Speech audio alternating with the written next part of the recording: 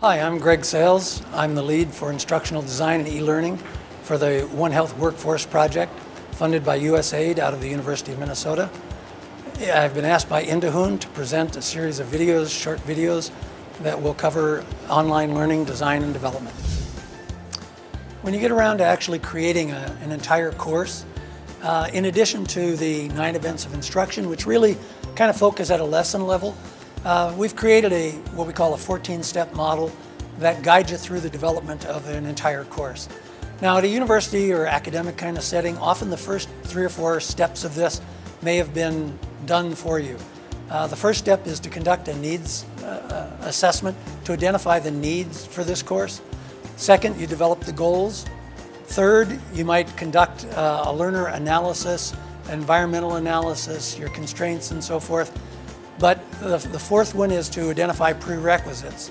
Those are often done in an academic setting because your students are matriculating through the curriculum. They start at the lower end and work their year through the first year, second, and all the way up through to graduation. So often in academic environments, we don't focus on it much.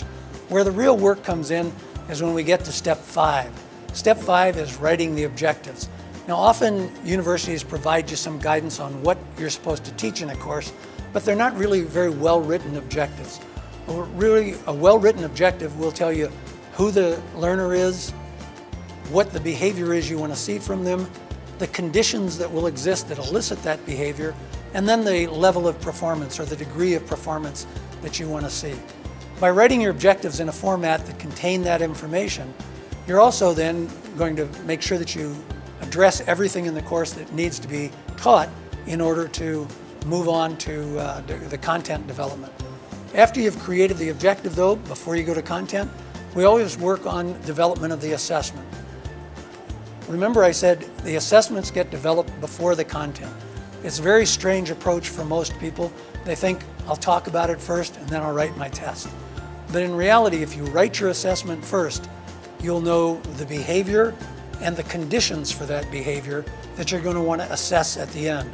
For example, if you want students to demonstrate that they can inject a patient with properly inject them with a vaccine, then you want to teach them that in the course, and you're going to know that you're going to assess it by having them demonstrate that they have the skill. So by writing the behavior and the constraints, so maybe you have them inject a juvenile, a small child, a young adult, and an adult. Maybe there are different approaches to how to do those things. And then when you do your assessment, you know the condition is to have the variety of people that have to be injected, and the behavior is to properly inject them. Moving on then, once you know how you're going to be assessing, you know how you need to teach. You know that you want to build the knowledge and skills to prepare the students to perform what they're going to need to perform in the assessment. If you don't create high-level assessments that involve more than simple answers like multiple choice, true, false, and so forth, you're going to run into problems, and your content will start to wander and be very strange.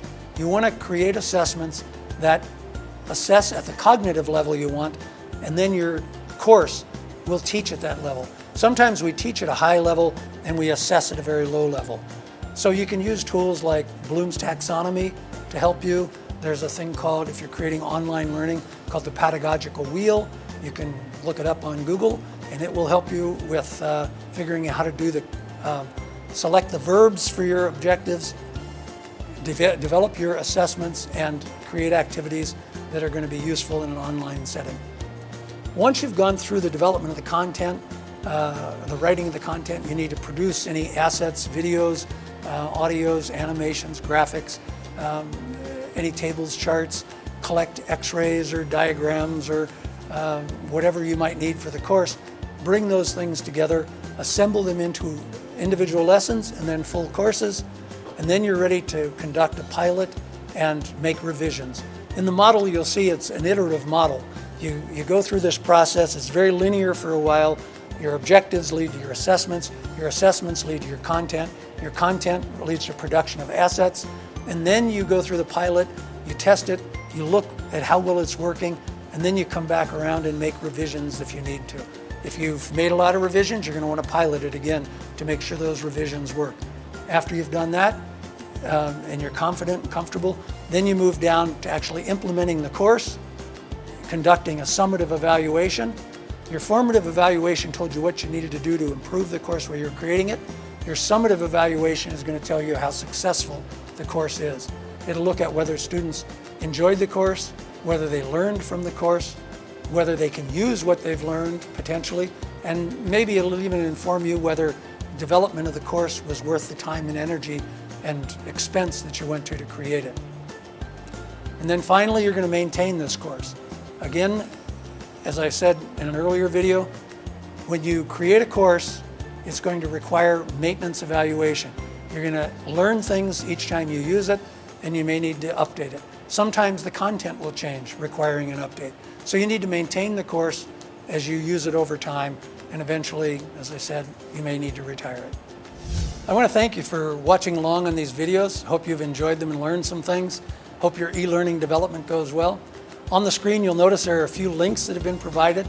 If you use these links, you can download materials that we've talked about on the various programs. I want you also to notice there's an email address. Please use that email address to send us your feedback. Let us know what we might be able to do to help you with the development of online learning or future activities as we go forward. Again, thanks for watching.